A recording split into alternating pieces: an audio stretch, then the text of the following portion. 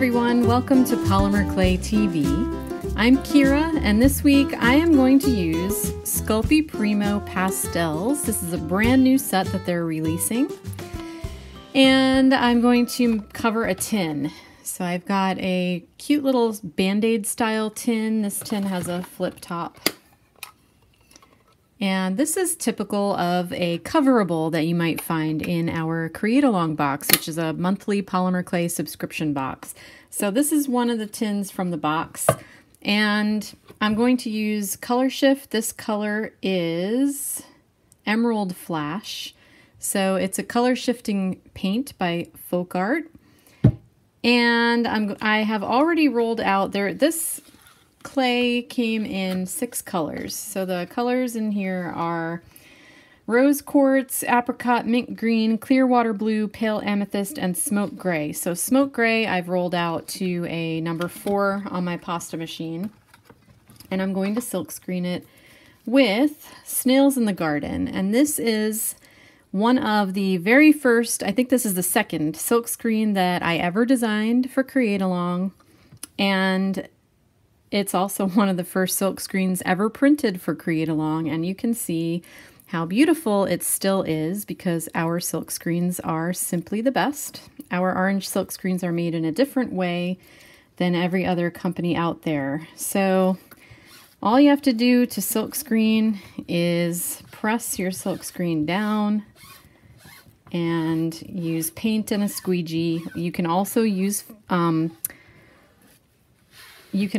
powders, but today I'm using paint. So I've got a squeegee, and I'm going to silk screen this by adding paint, which I don't even think I've opened this one yet. Oh, no, it's open. So we're going to add paint along one side and drag it across the screen.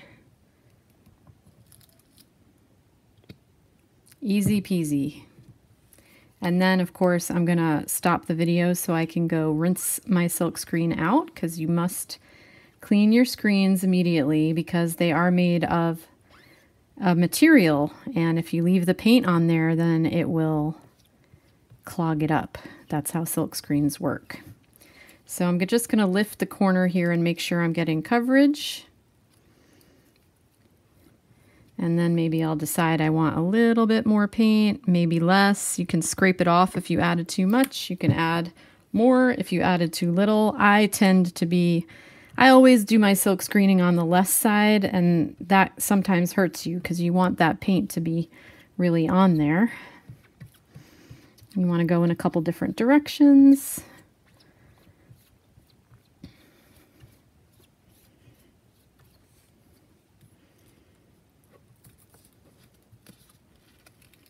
And then I'm going to go and clean the screen. Okay, I'm back, and you can see my screen is clean and ready for another use. And to continue, I'm going to use a template. This is template 0420. Not available yet. This actually is coming in the April Passion for Polymer magazine, so be sure to subscribe to that. So this one fits on this tin. So this nice big one here is going to fit and wrap around a little bit. And then this one will be like a little centerpiece, and it actually fits this deco disc that says Breathe on it. So I'm going to use this in that design, and I'm going to use, since we're doing sort of a garden theme, I'm going to use Field of Roses texture sheet and create this background piece using that and the purple clay.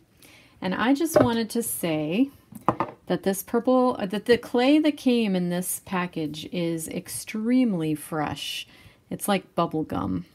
I actually had to leach this piece between a couple pieces of white paper to get it to the point where I could roll it and use it for a silk screen. So if that happens to you, all you have to do is make your sheet of clay flat as possible and put it between 2 pieces of regular copy paper until you can see some of the oils. It's called leaching into the paper, and that will help to get that clay a little bit less Gumby-like so that you can actually do something with it, because sometimes if it's real soft like this, it can be hard to manipulate. This is going to be okay because I'm going to use it on a texture sheet and it's going to release right off of it.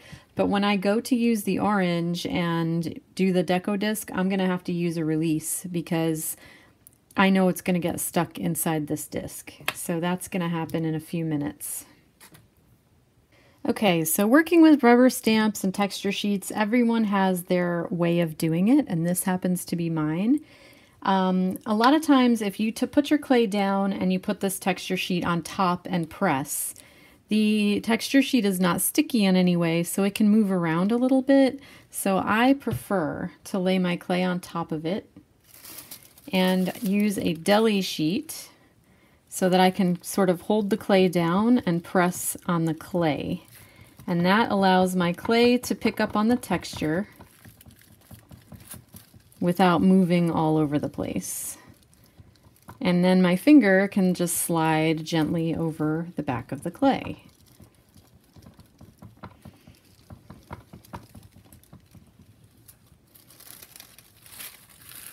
And now when I release the clay from the texture mat, it's going to be nicely textured, like so. And now all I have to do is I'm going to get a tile. So I've got some unglossy tiles. And my template, I'm just going to lay it down on top of these roses and I like to sort of press it down around the outside edge so that it stays put. And then get my very sharp X-Acto blade that has the really fine edge on it.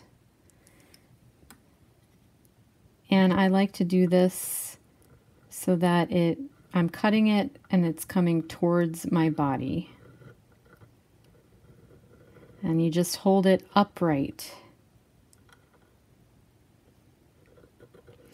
So once I get about halfway like this, I'm going to spin this whole thing around so that I can continue drawing the tool towards myself. So it's a natural hand position and I'm not trying to do something weird with my arm and hand pushing it away from me.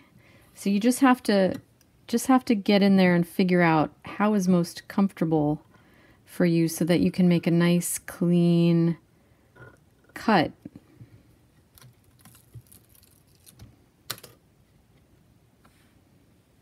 Okay, so there's my template piece. And this clay can go right back in the plastic container there. So this is going to be the piece that goes right on top of that onto the tin. And then next is going to be the orange. Okay, so I said I would use a release with my deco disc because I know that my soft sticky clay will stick inside my stamp. So this is pretty easy. I keep a little thing of water. I keep a spritzer of 3 different things on my table. I have water, I have alcohol, rubbing alcohol, isopropyl alcohol, and I have acetone. And acetone I mostly use to clean up. I have a glass surface under here, so I clean my glass with it and my metal tools. Like if my blades get all gunked up, I will use acetone to clean those. I don't use it on my acrylic tools or anything because it will break down acrylic. So this is water marked with a W, and I'm just going to spritz my disc. In fact, I might do that over a napkin and then sort of tap off the extra water because I don't need a ton of water on there, just a little bit to keep my clay from getting all stuck up inside the disc. So I'm just going to gently press, and I can look from the front and see that I'm making contact with the design.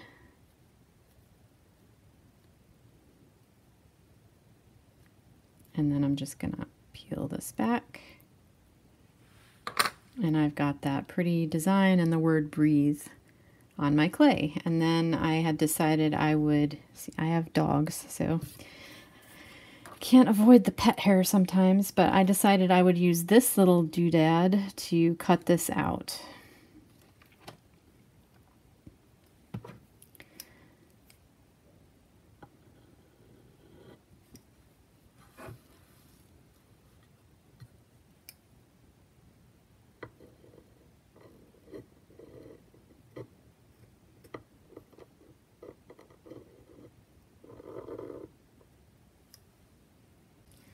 I absolutely love my plastic deli sheets. They're good for so many things. So what I'm going to use this for right now is to round the edges of my textured sheet just by using my finger, because it allows your finger to slide.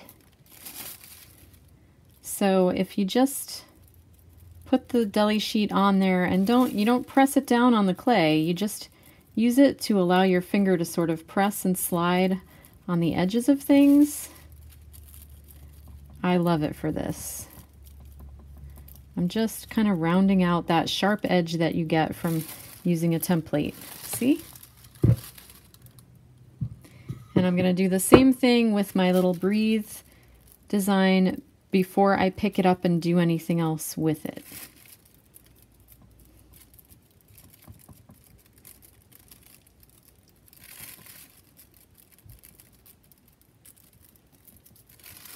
Okay, so now my designs aren't so sharp looking, and now is the time to kind of touch them up, because once I lay them on my tin, then I'm going to be ready for baking, and there's not going to be a lot more that I can do to fix them. So another thing I will probably do is use some powders, or maybe even paint after the fact, to bring out some of those designs. So I definitely know I'll have to do something with the word, because I want it to be nice and readable on my tin. So let's go ahead and cover the tin.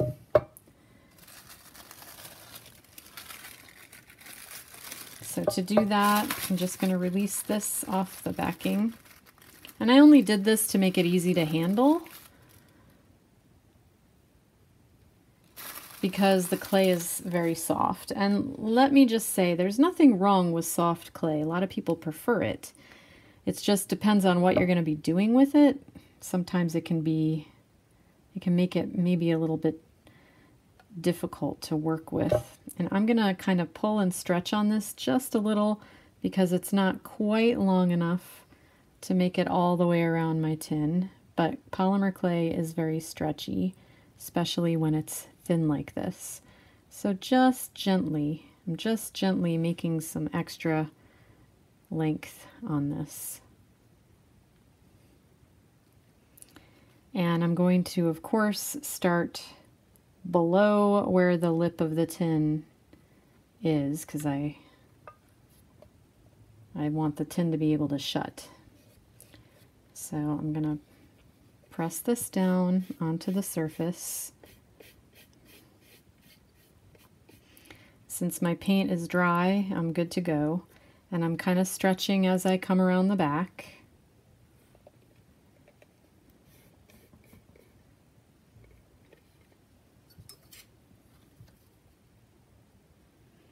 And if I don't make it all the way around, I'll figure something out later to decorate back here.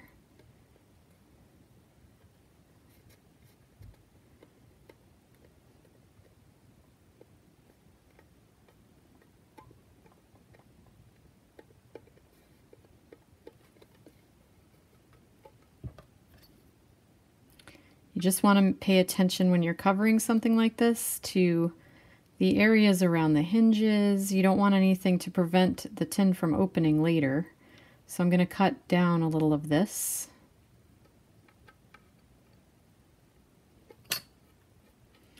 And make sure that my tin comfortably opens back here. Okay? And then I'm just going to take my blade around the bottom and cut off the excess clay.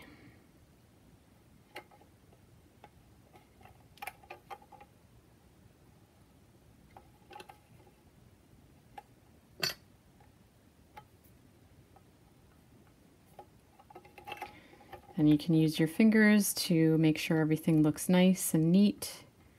Everything's meeting the edges but not going over. This is one of the ways that you make things look finished.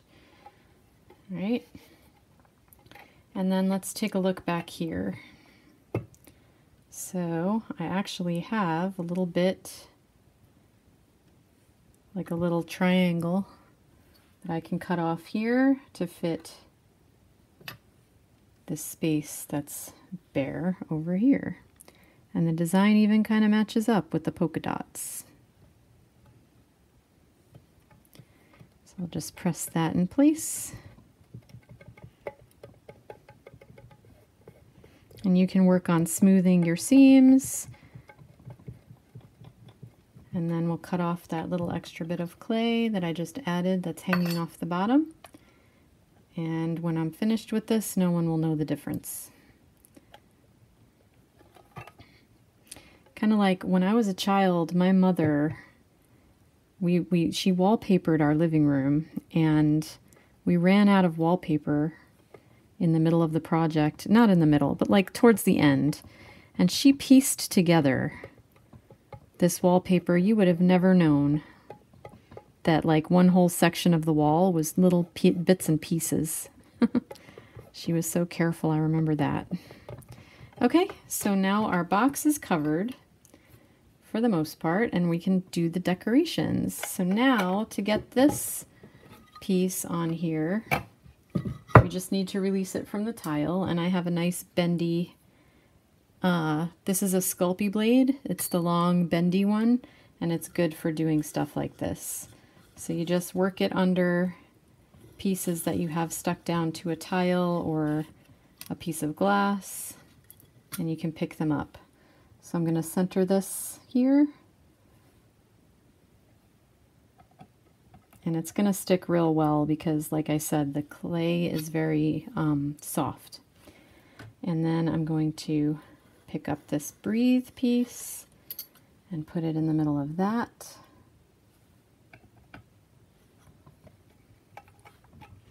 And now it's just a matter of embellishing how you like to. So I'm going to use some powders, inks, and probably some of these because these are the right color. These are some square Hot Fix cabochons in a really pretty colorway that's like that purple and greens. So I definitely know I want to put one on each corner of this.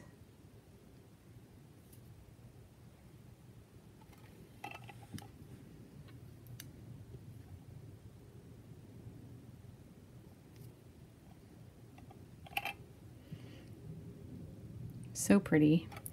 And then, you know, you might decide you want to do some around the top or whatever. So I hope you enjoyed this introduction into how to cover a tin. This is going to stick to this type of design where you wrap the whole body of the tin is ideal because this clay is not going to fall off. Once it's baked, it's going to be on there unless you really, really tried hard to peel it off or something.